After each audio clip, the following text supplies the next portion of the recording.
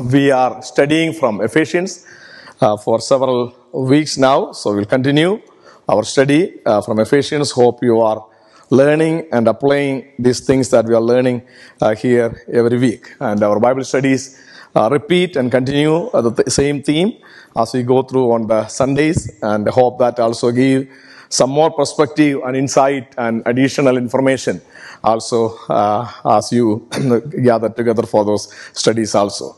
So I'll read from Ephesians chapter 4, verses 17 through 32. Ephesians chapter 4, verses 17 through 32. I'll read from NIV. It is on the screen. You can read along as we read, or you can look into your Bibles or your, whatever the things that you have. You can look into that and, you can follow through as we read. Let's read together, but as we study God's Word. Ephesians chapter 4. Verses 17 through 32. Let's read. So I tell you this, and I insist on it in the Lord, that you must no longer live as the Gentiles do in the futility of their thinking. They are darkened in their understanding and separated from the life of God because of the ignorance that is in them due to the hardening of their hearts. Having lost all sensitivity, they have given themselves over to sensuality, so as to indulge in every kind of impurity with a continual lust for more. You, however, did not come to know Christ that way. Surely you heard of him and were taught in him in accordance with the truth that is in Jesus. You were taught with regard to your former way of life to put off your old self, which is being corrupted by its deceitful desires, to be made new in the attitude of your minds, and to put on the new self, created to be like God in true righteousness and holiness. Therefore, each of you must put off falsehood and speak truthfully in his neighbor, for we are all members of one body. In your anger, do not sin. Do not let the sun go down while you are still angry, and do not give the devil a foothold.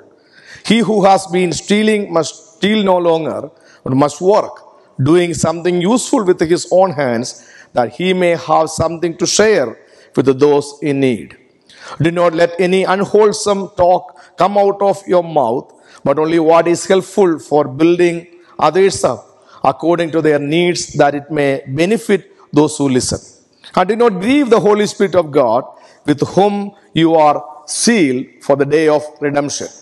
Get rid of all bitterness, rage, and anger, brawling and slander, along with every form of malice. Be kind and compassionate to one another, forgiving each other, just as in Christ God forgave you.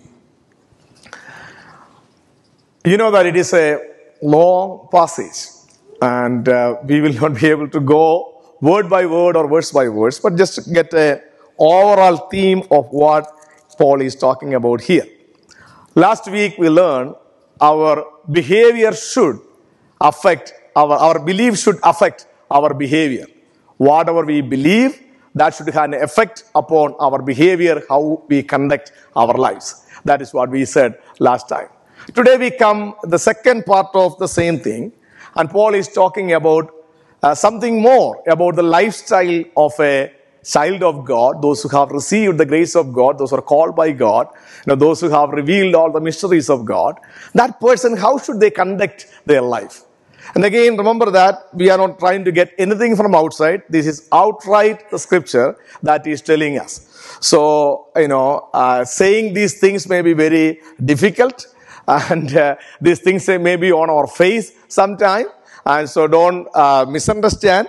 This is the scripture. So we try to understand that. The word of God is like a, surgical knife. It cut through and it remove those things. When we yield to that, it is always good. We don't want to rebel or against it. We have to yield and receive God's word as it is. So you know my heart where it is, and so I hope that you won't be offended by the things we are going to learn together. So that's a caveat we take in advance before we go further. So the question is this actually, is Christianity is a way to life or a way of life?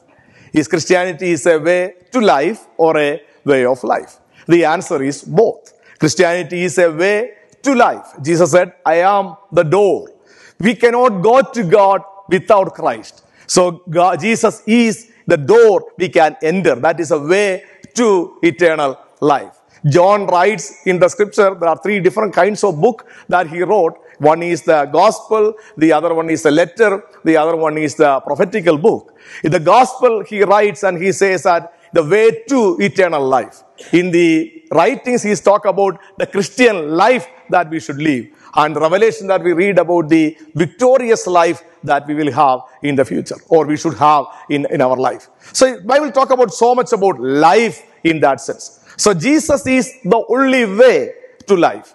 That is what the scripture Bible teaches. Not only that, that's not the end of it. The rest of the story is that Jesus is, or the Christianity is a way of life also. This is a lifestyle. This is a way of life. Jesus again said, I am the way, the truth, and the life. This is a way that we conduct our life, the way that we live also. Paul said in 3 chapters in Ephesians, the way to life, and here he talk about the way of life. So that is the way the second part of this letter goes. So the assumption is this. This is the thesis point that we can look into today as we can expound. This is what it is. Transformation is the natural result of justification. Transformation is the natural result of justification. Paul says that those who have justified or declared by God as innocents, what happened then? There is a change that happens in those people's life. That is an automatic response to salvation. That is what Paul is talking about here. So that is a theme. We try to expound the examples that Paul gives us also. So there are 3 things that Paul talk about here. One is the pattern of the old life. The second one is the principle of the new life. The third one is the practices for the new life. The pattern, the principle, and the practice. Those are the 3 things we are going to look into. So you just read it. Actually, you will be able to get it when you read those things when we read here. So the first thing that Paul talk about, the pattern of the old life, verses 16 through 19. There are 2 things that characterize this old life. One is this, an ignorant mind, and the second thing is a hardened heart. An ignorant mind and a hardened heart. The ignorant mind, ignorance they're talking about is not the lack of information. We all know that there is enough information. You don't have to go to a seminary anymore, a university anymore. You don't have to go anywhere else actually. Sitting at your home, in your fingertip, there are information. We call information highway. You can go anywhere you want to. So people are not ignorant, not because of the lack of information. When we talk about the spiritual things, people even are not ignorant because of the lack of even spiritual information. It is because of the indifferent attitude towards this information. So it is everywhere. You see that. You read, you turn on the radio, you turn on the TV, there is internet. You take any place, there is ample and enough information that is given to all of us all the time. The people are not spiritually ignorant simply because of the lack of information. It is because of their indifferent attitude towards the things of God. So these people's mind is ignorant. Why that mind is ignorant? Paul says that they have a futile mind, or their thinking is ineffective or useless or unsuccessful or without no purpose whatsoever at all. Their thinking is futile. And why? Their understanding is darkened. Paul says at another place in 2 Corinthians chapter 4, verse 3 through 6, he says, the God of this universe has blinded the eyes of the unbelievers. There is a shutter, there is a veil in their eyes. They are not able to see these things. You say this marvelous truth of the gospel, very simple. That Jesus came and He died for us, and you put your trust in Him, you can be saved. This is as simple as it is. But it is sometimes difficult for people to conceive because the devil has blinded the eyes of the unbeliever. Their mind is dark, understanding is darkened. Because they have a futile mind, darkened understanding, they are alienated even from God and the life of God. They are alienated from the life of God. They reject the things of God. They cut them off from God. This is the way the old life was for us. This is the way the old life is in the people, those who are living still in this indifference and ignorance. And what happened then? The rest of the story, Paul says, their heart become hardened. They become insensitive to God and His ways. Their heart become hardened. They don't think properly. They don't have a purpose in their mind. What happened? They just live for today. Their heart become hardened. They just repeat the same thing. And there are words that Paul uses that they lost all sensitivity. Their heart become hardened. They lost the sensitivity. Then they gave themselves to sensuality. So just to eat, drink and make merry, tomorrow I will die. Just have party all the time. Enjoy life. This is the way they see. Their heart become hardened. They don't have any concern about other people. They have no concern about even themselves in that matter. Their heart become hardened. And they are greedy. They are working all uncleanness with the greediness. They are looking for one after the another. They have one addiction to another. This is the way people live because this is what they are caught into. There is nothing they can do about that at all. This is the way the old life is. Verses 17, 18 and 19 that Paul says. So they are ignorant of mind, hardened heart. They don't understand the things of God. They are indifferent towards the things of God. This is the way people live. And this is the way we all were, right? This is the way we all were once before the gospel has enlightened our mind, opened our eyes, opened our hearts. The second part is that then that is not the way that we should live. So that was a pattern of the old life. We cannot live that way anymore at all. We cannot live the two ways. We cannot walk in the two ways at the same time. You cannot chase two rabbits at the same time. You cannot do two things. We call it multitasking. But it is very difficult task actually. You sleep and listen to me at the same time. It is very difficult. You cannot do that at all. It is two things you cannot do at the same time. You just focus. You have to do. Paul says that you can go this direction and that direction at the same time. So he brings the principles for the new life. What is those principles? Next verses 20 onwards. There we see you think differently. You think differently. Paul's emphasis is on the mind over here. Change your mind, the patterns of your thoughts, how you think. What is salvation at the end? Or where it starts, by the way? It starts with a repentance.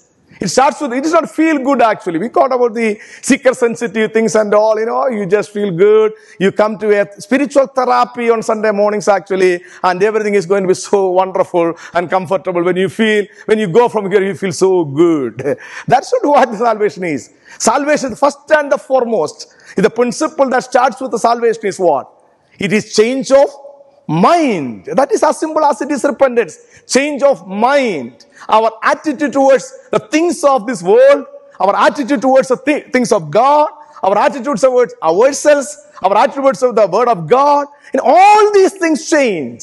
Because it is a U-turn, as usually it says. It is a U-turn. It is a change of mind.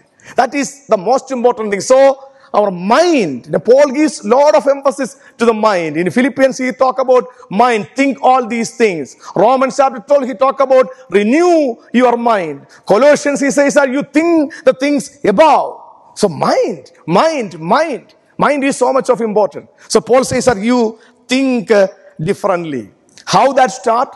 This is what Paul says. You, however, did not come to know Christ that way, not the former way. Futility of mind, hardening of heart, ignorant of God, things of God. That's not the way you came to Christ. How did you came to Christ? Two things Paul says, verse 21, surely you heard of Him.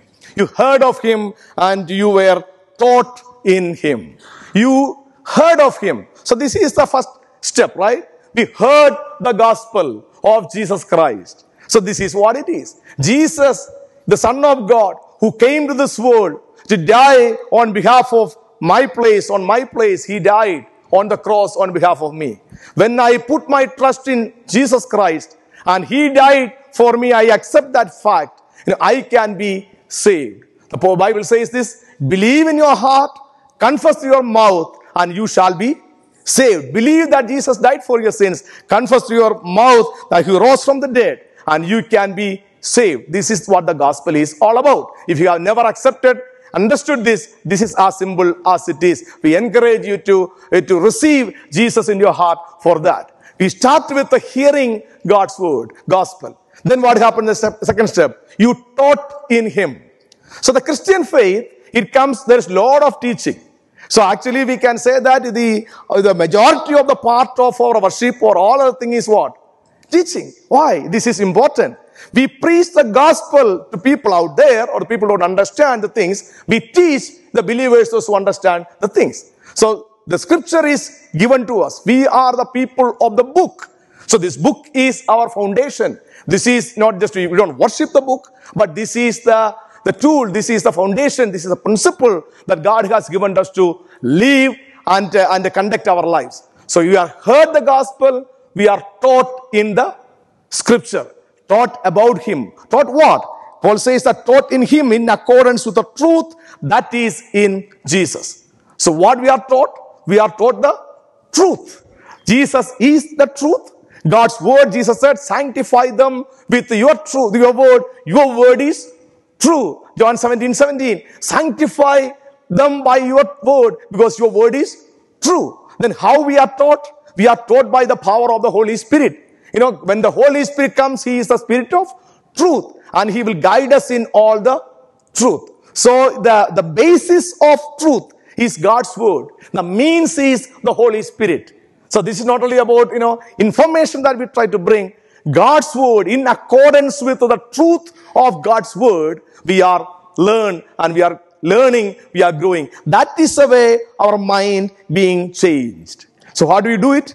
We store our mind with the things of God. We talk about this actually. It's very, very important. You read God's word, meditate upon God's word. You fill your mind with the things of God. The things will change. There is a transformation that will take place when we start to do things like that. This is very crucial and important because of that. So teaching is very important. And Paul says the first thing, that you think differently in accordance with the word of God, in accordance with the truth of God's word. Then the second thing Paul says, the principles of the new life, is that get rid of the old self. Get rid of the old self. There are three things that Paul explained there, or Paul expected the Ephesians to do. Three ways he says: put on, put off, and put away. Put off, put on, and put away. It is like, for simple terms, you can understand that it is like a change your old cloth.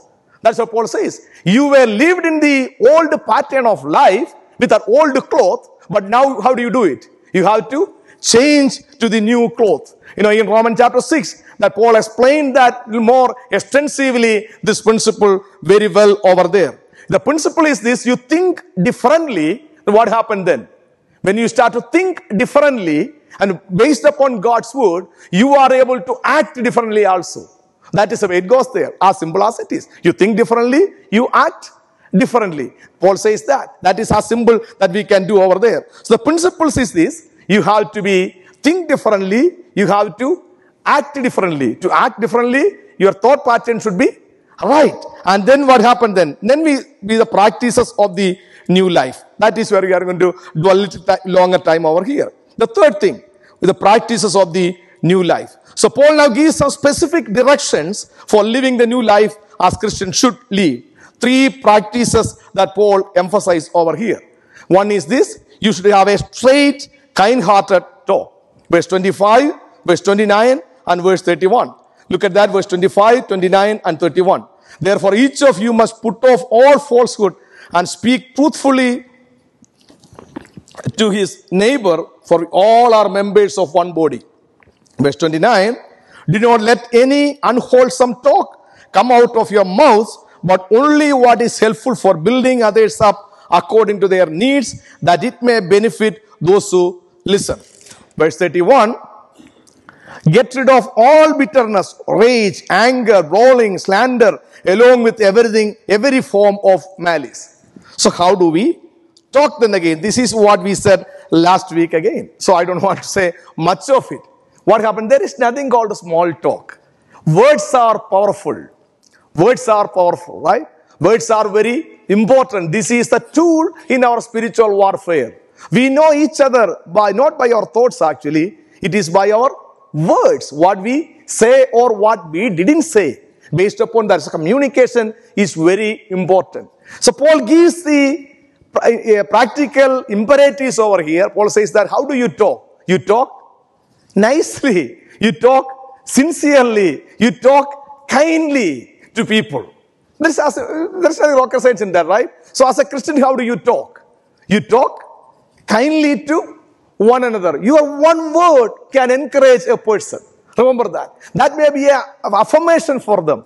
So when before we open the mouth, we have to think actually what we are going to say. It says the 20 seconds rule. Before you say 20 seconds, you think what we are going to say it. Whether this is going to benefit this person, uplift this person, establish this person, help this person anyway. If it is not what, keep that with yourself. Nobody want that information whatsoever at all. That doesn't mean that you should tell any of the things as we said last week. But kind-hearted talk, Paul says, bring it very carefully. There is a prayer that more or less most of the days I pray actually from Isaiah chapter 50 verse 24. I think that is a beautiful prayer that all of us can pray. Especially as a church actually we can pray. Isaiah chapter 50 verse 24. This is what the word says actually. The Lord God has given me the tongue of the learned, that I should know how to speak. So before you go to work, before you do the things actually, before you look on your Facebook in the morning, put this somewhere else actually on your phone or somewhere else. Read this. What it says, Lord, teach me how to speak a word in season to him who is weary. He awakens me morning by morning. He awakens my ear to hear as the learned. So morning, how do you get up? You pray the Lord, give me the right word to talk to the right people, the right way, for right reasons. That is where we start our day. That is a good thing. That is what God is looking into. So the principle of the new life is this. You claim that you are saved. Your life is, you're changed and things are happened. How these other people know this actually?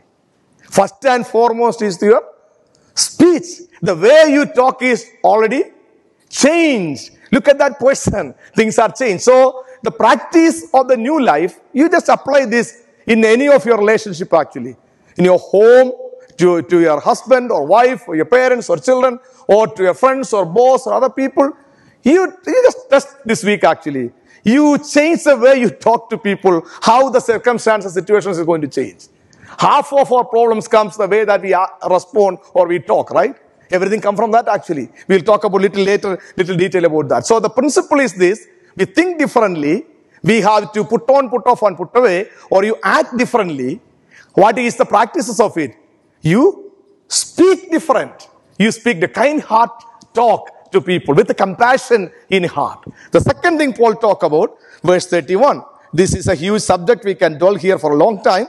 The little practical application, we bring it over here. Verse 31. Paul says that, verse 28, 26, then we go from there. Responsible temper. So our talk is different now. Then what happened then? Our temper is also, tamed, or that was controlled by the Holy Spirit. Our responsible temper, verse 26. In your anger, do not sin. Some other version says that be angry. Ask people, those who are learning the language and all. Anyway you translate, that is what it is. Bible contain here, only one place in the entire scripture that tells us be angry. Some more people are very happy about the underlining there. I see that somebody underlining actually show their husband or wife. Even pastor said this Sunday, be angry. And no. You read rest of the things also. It's not only that be angry. We'll spend little time with the anger actually. I think that is very helpful. Or be angry. What happened then? Be angry, but do not sin. Do not let the sun go down while you are still angry. Stay up and fight until it is finished. No, that's what it says. So we will stay here a little bit with anger actually today, we see. So I think that is a practical, nothing therapy, but practical we can see. So the newness of life is seen in the way that we control and express our temper. So there is nothing wrong to have feelings. There is nothing wrong to have feelings. There is nothing wrong to have expressed the feeling either. All the emotions are given by God. You agree that? How many of you agree that? No, half people don't agree. It's all right. So that is their response to that. All our emotions. Why?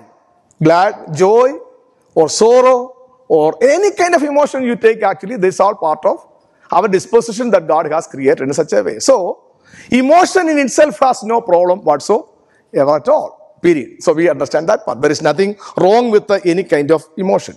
In that case, along with the line, we can say, anger in itself is not good or bad. Anger is just an emotion. It is just an emotion. Then we talk about the righteous anger, righteous indignation, all kinds of things. We don't go any of those places in John chapter 2 that Jesus get angry. All those things. Let us come back here, talk about us, talk about Jesus now. Actually, just talk about us now, as human beings now here. So anger in itself is not right or wrong. It has nothing to do good or bad. But what is wrong here? The problem is that what do you do with anger?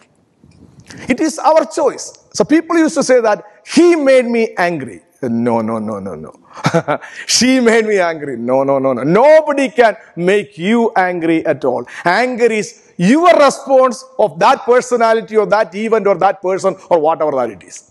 That person didn't stir up your anger at all. Why we respond in such a way, it is my choice.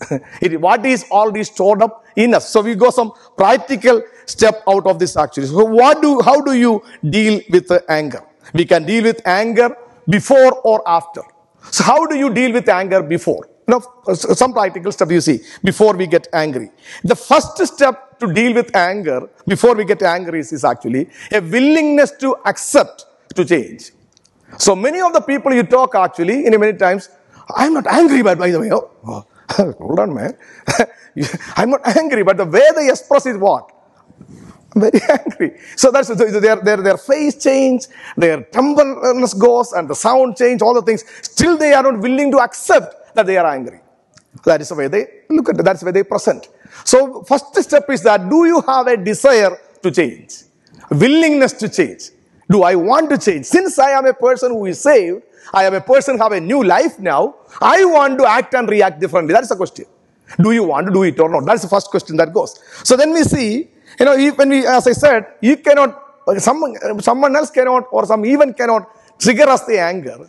We have to have a checklist. Look at your own anger history actually. What are the things, your thought patterns, what it make you angry? You check it out. In the past it happened, when it happened, how it happened. Look at those places. Then the other thing is that learn to relax. Learn to relax.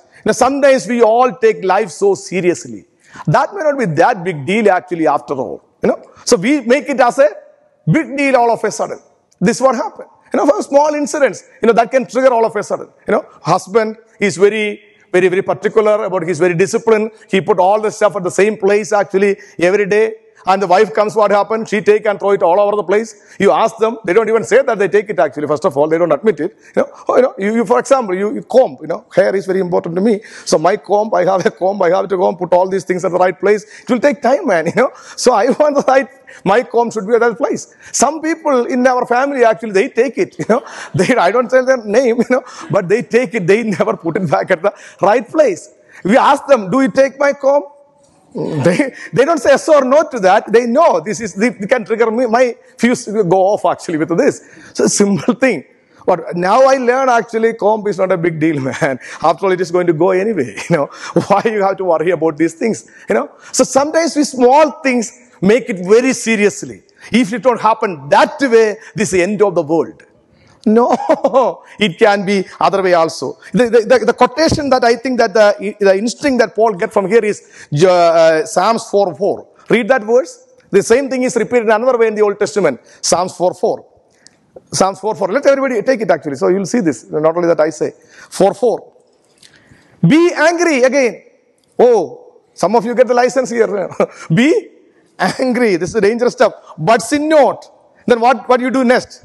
Commune with your own hearts on your bed and be silent. Let me translate like this. It's not. Paraphrase it. Relax. Relax. What is it? Commune in your bed. Lie down a little more time and take some deep breath. Not yoga again. Just take some deep breath and say what? It is? Okay, you think little more time. You don't respond the way that you responded to the other time then. So, learn to relax. This is before anger. Pray God will give us the strength to control our tongue. Before say anything, somebody said like this, our tongue is in a wet place. It has a tendency to slip always. It is on a wet place. We say things all of a sudden that should have been said. We could have avoided that thing. So we get angry. So before that, make a decision whether I have to change my behavior or patterns or not. Then we relax, take things a little light. It is all right. I think that C.S. Lewis once said, the angels can fly because they take themselves so light. You get the other side then, right? The angels can fly because they take themselves so light. We are heavy-head people, so we cannot fly at all. We take things so serious. So go slow. What happened after we feel angry? So this is for the pious people actually. Let us come to our terms now. After we feel angry, what happened? Anger is a process. There are three components in anger. One is a mental response. We feel angry, our thoughts, our emotions that stir up actually, all this acid that build up, all kinds of things comes along with that. Then the verbal response, we speak that out. Then the physical response, not breaking stuff by the way I'm talking about, your behavior, how you respond to those things. Mental response, our emotions, our thoughts, our verbal response, then our physical response. These are the three components after we felt anger. That we feel angry, and so this is the way that comes. How do we deal if we are mentally, how you deal it? We take some time again, get info before you respond. Sometimes we just act upon bad information. This is in the books. Somebody, counselor says like this actually, there was a man who was sitting in a train. This is a hypothesis. He was sitting in a train. He has an unruly boy. He's just doing all kinds of things in that cabin. And the people are looking, and this man has paying no attention, like some of our people actually, no attention whatsoever. They can do anything. They're looking, and he is looking in a deep thought. He is looking through the windows outside. There is a lady getting angry, and she's getting very irritated, and she's looking at the man, look at the boy, look at the man, look at the boy, and this man is in the sky, and he's not thinking nothing at all. And she looked at other people, everybody is irritated. Somebody had to do something at this moment. This lady was so angry. She got up and went to that man and said, is this your son? He said, yeah. Then he woke up, oh yeah, this is my son.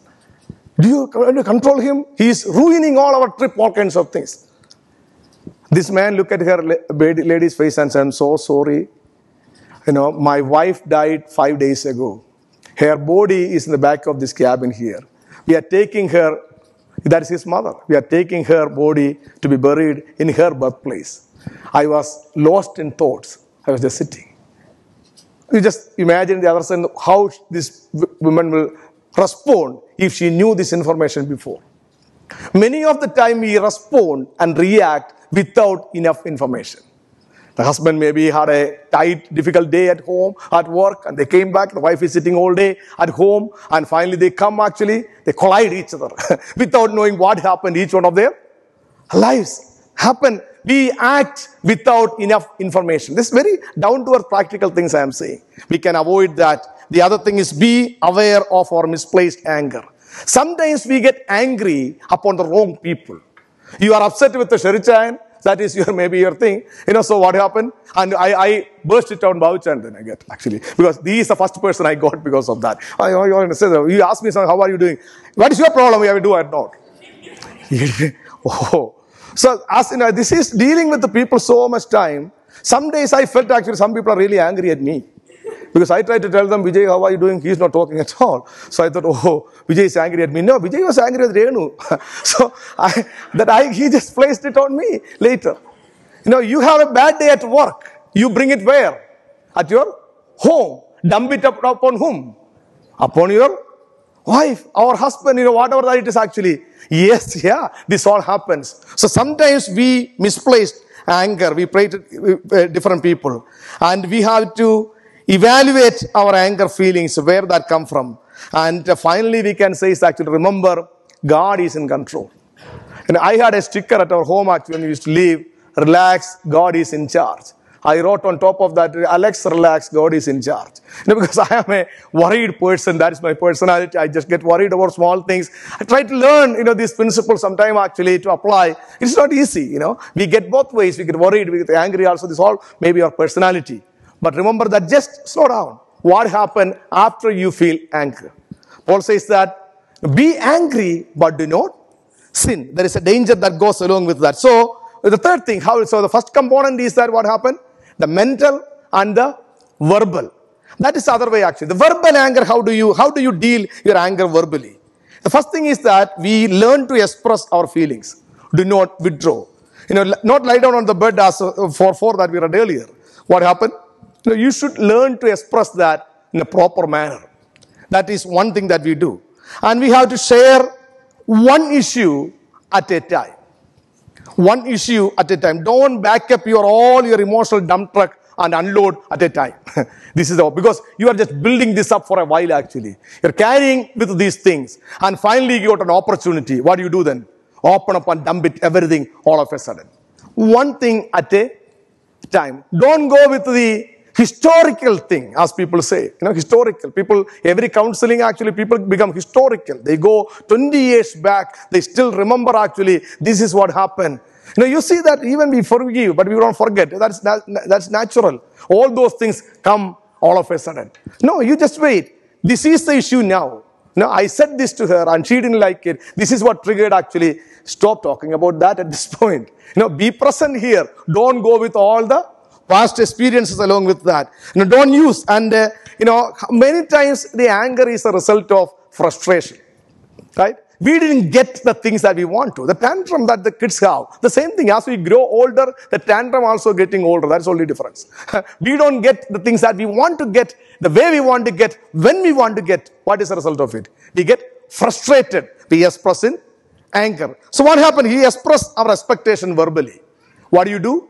You tell the other person. This is again husband and wife or friends or pastor or anyone else actually. You tell them this is your expectation. Don't play the guess game. After living with me, after these years, he didn't understand what I think actually. I don't want it. Really? No, why don't you tell, this is what I want. This is the way I feel comfortable. Would you please accept that? Can you do that? Can you open that? There the pride comes. I will never say that until he or she do it. They have to realize it. No, your expectation should be expressed. Your expectation should be expressed. Tell them, this is what I need. This is my emotional need is. This is what I want. So let the person know, not just to be, some people are very emotional people. They will never express whatsoever at all. Some people say this always, I don't tell them I love them because when I got married, I told them already. Why you have to say this every time? I'm still married with them because that is why I love them. That's the proof of it. No, we are Indian men. This is part of us. It's all right. Once in a while to buy the flower and all. I don't know. It's okay. Maybe to express sometime. That's all right. Some people never express at all. And the other thing that we can do after we feel anger is that avoid the win or lose situation. Many people, when come to argument, they comes with actually whether we want to win the battle or not. This is not about win or lose. Who is going to win here? Who is going to lose here? Because when we win or lose things, the conversation goes like always you, and you. You can change the conversation to I. When you become you is a word that become provoking the people. That is aggressive. That is, it is more to distract the other person. You can say the other way actually. I feel like this. You make me like this. No. I feel like this. It is you. You say, you talk about yourself, not about the other person, not to put down other person. So don't accuse or attack the other person. Avoid the you words and use the I words. I words are assertive and confronting. The you words are aggressive and attacking. So you can say that I am upset. What happens if you don't do this? Why we take this much time to say these things? What is the result of it? Rest of the verse tells us, what happened? If we don't properly process our anger, that will go into our system. It will be there. That will be expressed in different ways physically. You all ask this medical professional people. Many of the physical illness is a result of emotional baggage people carry. Dr. Thompson K. Matthew, years ago, once he came to teach us, actually, he said a story. He was a chaplain. He said that there was a lady, she had a different weird kind of cough. And he acted, him, he acted very well, that weird cough that come.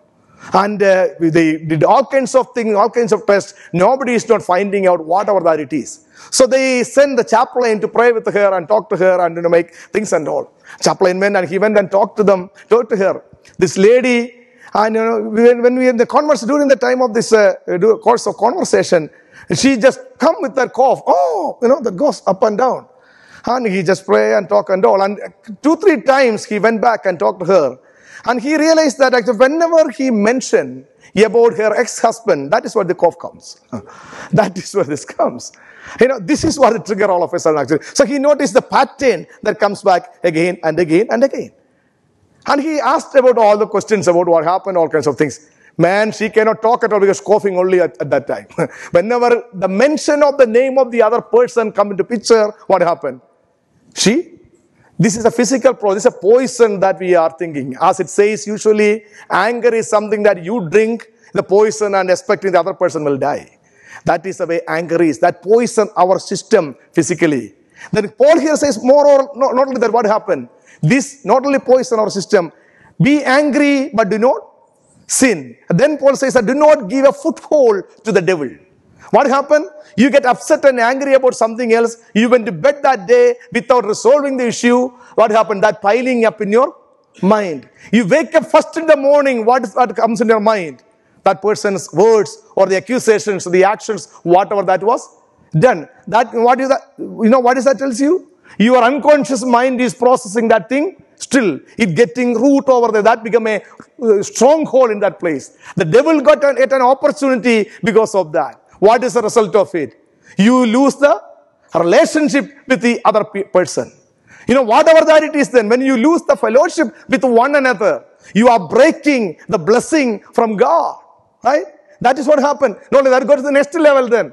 You violate God's principle then. You even grieve the Holy Spirit because of that. Look at that. This is the result of it. That's what it says. So I am not saying that I am a very pious person, very nice person. No, we all get angry and upset. But how we can scripturally address those things and we can have a healthy relationship in the families, in our workplaces, in the church, in all our interactions. That is important. It is a wonderful thing to talk about. Chapter 1, 2, 3, that is not much affecting in our sense if you don't understand. Apply these things into our life. This is the result of it. So Paul says that anger can turn into hatred and malice. And Paul says because of that, do not let the sun go down on your wrath. Do not let the sun go down your wrath. So we see the practices of the new life, kind-hearted talk. Your temper is controlled by the Holy Spirit. Not only that, you have a honest work. Chapter 4 verse 28. What happened? He who has been stealing must steal no longer, but must work, doing something useful with his own hands, that he may have something to share with those in need. Look at that. Just one thing only you see that. It's a challenge of a radical Christian. What it is. Why do you work? How do you live? Stealing is selfishness. You want what someone else has. They want to get it. But working is something different. Like working can also be sinful in one way. As Indians, we say that. I think that we said many times. When Ammachi said, my son has a very nice job, he have to do anything at all. Some people think that doing nothing is a good job. No, that is stealing from your employer actually. You should be faithful in your work. You should be faithful in our work. But what is the purpose of work? Not only to have a financial security, to have a lot of things that we can use, we can indulge in our own things, we can live in luxury. That is the reason? No. Look at that what Paul says here. What is the purpose? That we work with our own hands, that he may have something to share with those in. Look at the noble reason that we work. Why? We have something else. What happened then? To help something else don't have. Corinthians, Paul says that, our abundance, whatever we have should be a blessing the people, those who don't have it. So we are not just working like animals, working all the time, piling up our stock or our things so that our life is settled and secure. We can hand it over to our children. Those are, one way it is good, but that's not the end of it. But it is to support those who don't have it. That is a Christian principle, Paul says. So the new life, the principle is that the old times I just steal, I just work hard, I get all the things. It is only thing about myself. But here what happens, that change, talk about other people also. It's not only the preoccupation. Verse 32 will go further. Time is up, verse 32. Then what is the result of all these things then? We will have a meaningful relationship. We'll have meaning. Be kind and compassionate to one another, forgiving each other, just as in Christ God forgave you. Remember that Christian faith is personal, but it is not private. It is personal. Your relationship, whatever the faith you carry, it is up to you. Nobody is going to force something upon you. You can force your personal views or your belief upon someone else. We agree and honor that. But it is personal, but it's not private. If you are a Christian, you are a child of God, you are a follower of Jesus Christ, your actions, your reactions not only affect you, that affect others also. We have a corporate responsibility as the children of God to resemble, to represent God and His name, the gospel, wherever God has placed us. Whether it is in the city, or it is a family, or it is a workplace, or your school, wherever it is, you claim that I am a Christian, I am a child of God.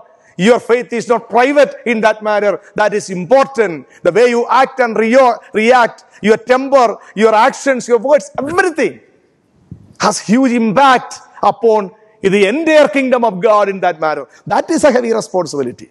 So the people earlier that we read, the pattern of the old life, they gave themselves to sensuality and they live without any sensitivity about any other people. I feel right, this is what I want to do it, I just do it. That's the way it is. But now that changed. What happened now? The practice is no, this may be comfortable for me. I may want to do it, but I always think about the other person also. Paul talked at other place about eating meat, all kinds of things and all. It is not only you should not eat or you should eat. He says that you consider the weak believer. You think about the other person also. This is what happens. This will become a corporate responsibility because of that. So there is a meaningful relationship. So what happens? You think differently. You act differently. You have a way you express your emotions even responsibly. Our temper, we react and respond responsibly, knowing that we cannot download all those things upon other people. We are part of a body of Christ. The things that we do that affect the other part of the body also. So this may I like it, I don't like it, but we have to think about the well-being of the entire body, not only about myself. That's what many people don't want to go to church or don't to be part of the church and all, because they don't want to take this responsibility. But this is a privilege that God has given to us to be the organs of God's kingdom. Two warnings Paul gives. One is that we already said, do not give a foothold to the devil. Do not give the opportunity for the devil to work. He likes to work, make divisions and work into that to put and charge us with all kinds of emotions. Be careful. Do not grieve the Holy Spirit, which we were sealed for the day of our redemption. Do not grieve the Holy Spirit. When we offend each other, some of the translation you read actually, it goes further with that meaning. When you offend each other, we are not only offending the people, it is offending Holy Spirit Himself, because He desires unity among us. Right? He wants to be part of the same body. So be careful. When we violate, constantly and we consciously the will of the Holy Spirit, the will of God in our lives, what are we doing? The Holy Spirit is a gentleman. He will not violate you and your will. But when you constantly ignore the call of God in our lives, not only obeying God, what happened then? The Holy Spirit is grieved. Holy Spirit is not a person or not a force. He is a person. He is grieved in us. We belong to Him. We are sealed for Him for the day of redemption. So let us pray that we want to do this week. How we are going to apply this. In our family, in our relationships, let us try to apply this principle. When we talk to people, talk with more kindly. Wait for a second. Learn to understand what they are trying to say. We may not have all the information. We don't judge the people based upon what they said or what happened. Just wait. We may not have all the information. Wait. Let us love together. Let us resemble the body of Christ in the city for the glory of Jesus Christ. Would you please pray? Let us conclude this morning. Let us pray.